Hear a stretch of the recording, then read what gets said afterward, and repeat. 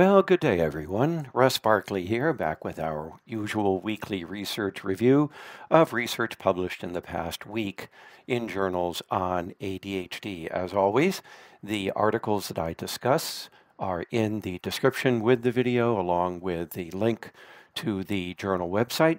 And then I list the other articles that were published that week in journals that I'm not going to review. So just wanted to refresh your memory with that. So let's get started. As always, we begin with a dad joke. And so here's your dad joke for this weekend. So I'm afraid for the calendar. Its days are numbered.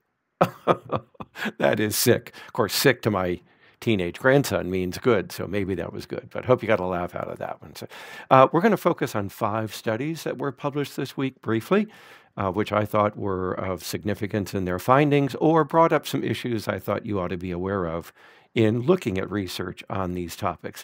Now, the first is a study, this one out of Turkey, which is a study of mothers of children with ADHD, and it's looking at the incidence of that new attention disorder called cognitive disengagement syndrome.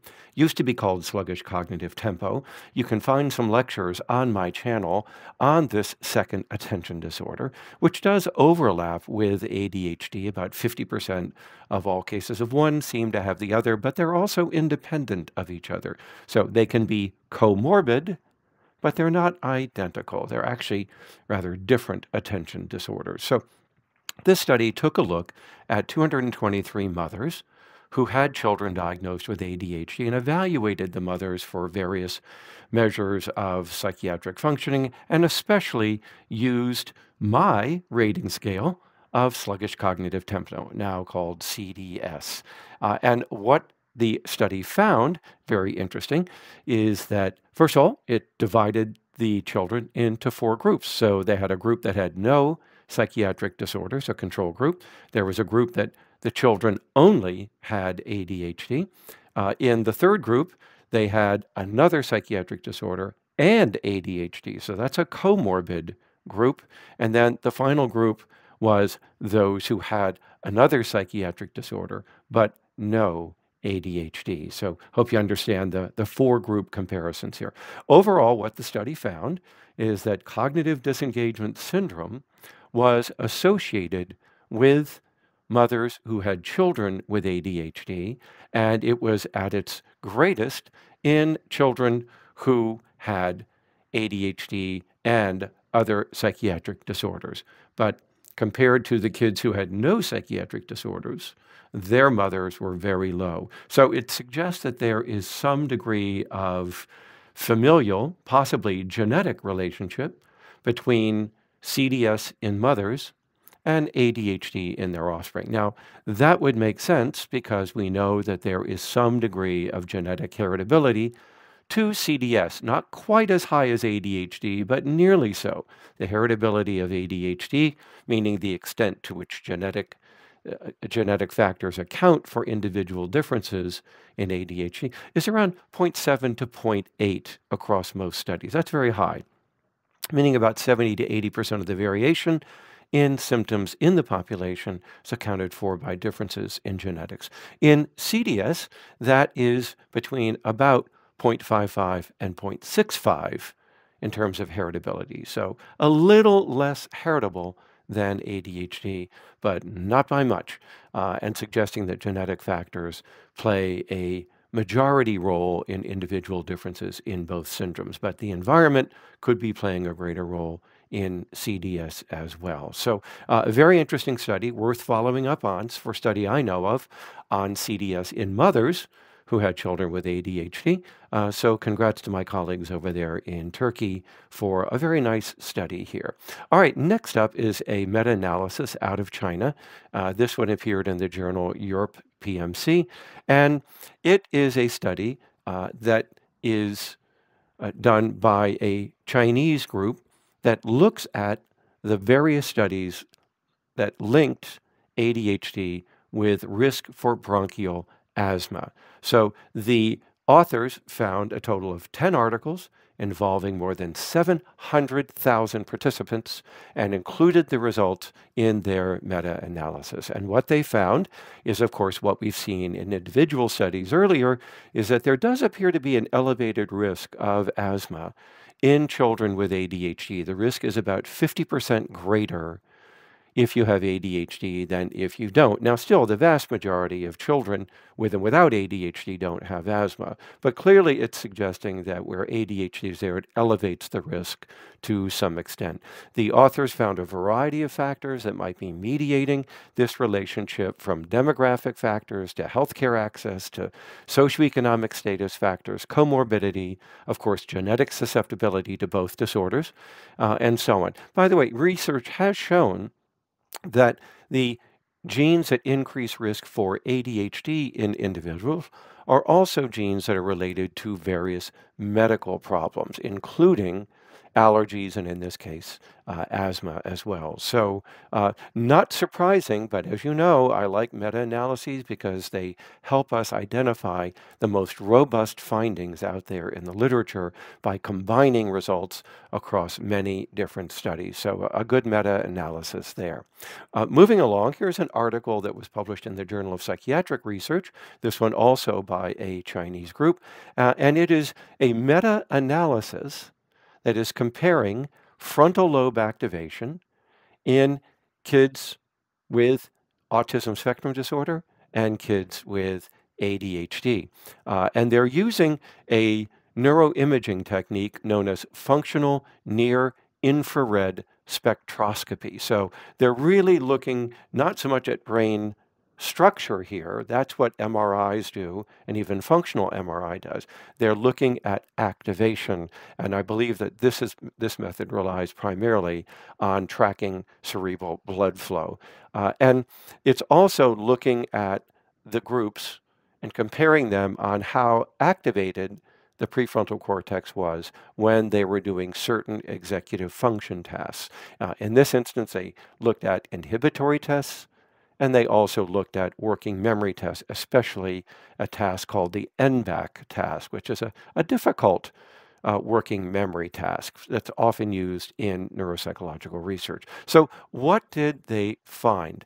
First of all, they note that this is the first systematic review and meta-analysis of all of the different studies that have looked at prefrontal activation on this task during these tests. And they found 630 articles originally in their research review, and then they winnowed it down to 9 studies that met their criteria for inclusion. So a lot of studies out there, but they weren't very well done, weren't very rigorous, and so on. So looking at the most rigorous studies, what they found is that both children with ASD and ADHD showed somewhat weakened levels of activation in the prefrontal cortex during inhibitory tasks. Makes sense that we would see that in ADHD. It's an inhibitory disorder, in addition, of course, to being a self-regulation disorder. But the fact that they found it in ASD is a little bit new. Ordinarily, inhibitory deficits track more with ADHD than ASD. But again, these were not necessarily pure cases of either disorder. They can be contaminated somewhat with symptoms of the other, and that might account for that. What they did find is that the pattern of activation in the prefrontal cortex was opposite between these two groups when they were doing the working memory task, the NBAC task. So there's hyperactivation of the prefrontal cortex is linked with autism spectrum disorder, whereas with ADHD, as we've seen in many other studies, there's hypoactivation of the prefrontal cortex in kids with ADHD.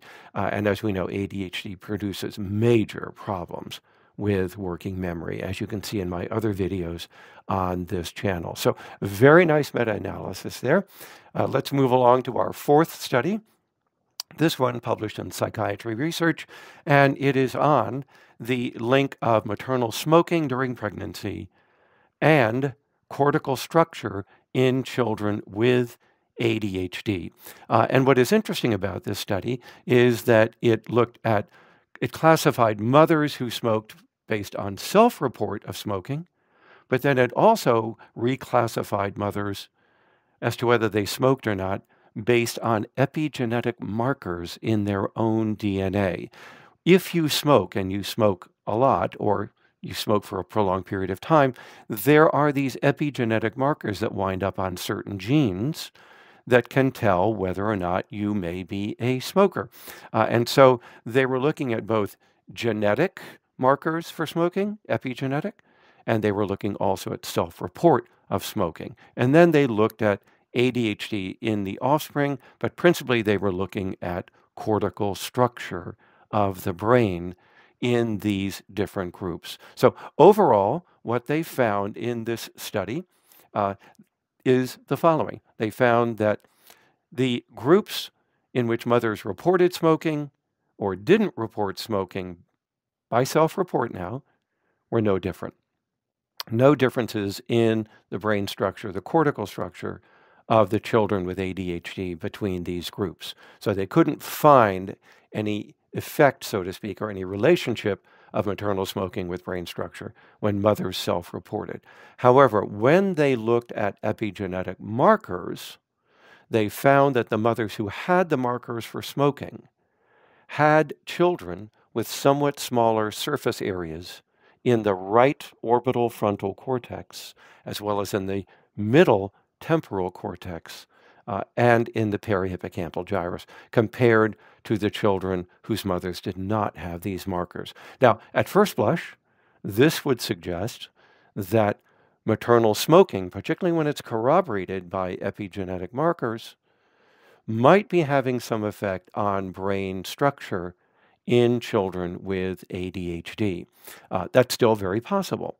But I also want to remind you that earlier studies that found a link of smoking with risk of ADHD, that correlation, that relationship, disappeared when we controlled for the mother's degree of ADHD, not just smoking, and the polygenetic risk scores in those women. And what they found, to put it simply, is that smoking in mothers during pregnancy was more of a marker that the mother has ADHD, and that is what was producing the risk of ADHD in the offspring.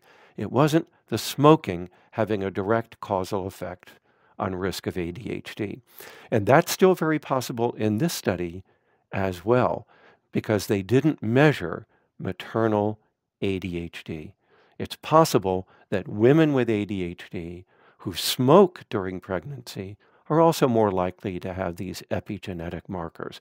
And it's not the smoking and it's not the markers, it's the mother's ADHD that could be creating this risk. So again, we need more genetically informed studies when we look at these risk factors between what parents do and the risk for ADHD or the risk of brain development problems in the offspring of those pregnancies.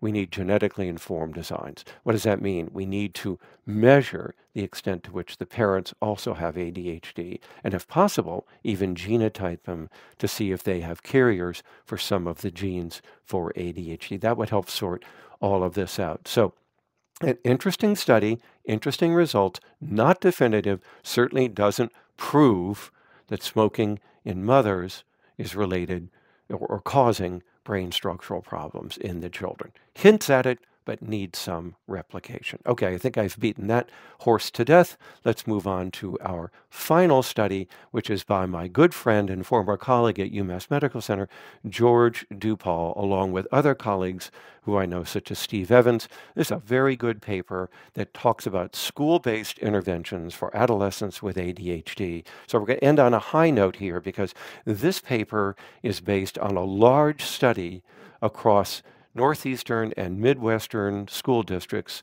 in which a large sample of teens participated in a school-based intervention for their ADHD, and that program is called the Challenging Horizons program. It's a wonderful school-based, multi-component intervention that takes place at school, after school, by paraprofessionals who are trained to work with the teens both on academic skills, social skills, study skills, and organizational skills. They also have sports participation, and they work on that as well. They also provide consultation to the teachers of these teens to help them with management during the school day, and they even provide some sessions for parents on home management of these teens as well. So a nice multi-component program. Previous studies that have compared this treatment approach to others or to no treatment approaches have found that the program is effective at helping these teens beyond simply routine care or weightless controls or kids who didn't receive any intervention. So it's an already established program, which I often recommend to schools to help teens with ADHD. Again, Challenging Horizons program. You can use Google Scholar to look at the articles on this. You can also write to the authors of this paper in order to obtain the treatment manual. The program does have a manual with it for how to implement it. And so what did they find? They were looking at what predicted how well teens turned out who participated in this program. And what they found was very interesting. They had different trajectories of how well the teens did, and they found that there was a positive treatment response in the teens, ranging from 61% of the teens measured by their report cards to 100% of the teens measured by ratings of their inattention, organizational skills, and social skills. So a very effective program here for helping these teens in school, depending upon the outcome measure you want to look at, will depend upon the success that you're getting. What they did find is that organizational skills and academic grade treatment trajectories were predicted best by sex. Okay, so girls versus boys, one did better than the other. Pre-treatment anxiety, we've seen this before. The more anxious people are before treatment, believe it or not, the better they do in behavioral-based treatments. And they also found that treatment dosage, how much treatment they got, how much they participated in treatment, was a predictor of how well they turned out. So some very interesting information there on what predicts how well teens will do in the Challenging Horizons program. But this particular study in and of itself wasn't meant to prove that the CHP program works. That's already been done in other studies, including earlier reports of this particular group of individuals as well. So there you have it. That's our 5 studies for this week. Hope you found them informative. As always, if you're not a subscriber, think about subscribing to the channel. I hope you're finding it informative. If you know people that might benefit, please recommend the channel to them as well. And then have a look at the description that goes with this video for the timeline for discussing these studies, as well as for the links to the studies that I've discussed. So there you have it, everybody. Good seeing you this weekend. I'll catch up with you next week with some other commentaries and, again, another research review. So be well, everybody, and enjoy your weekend.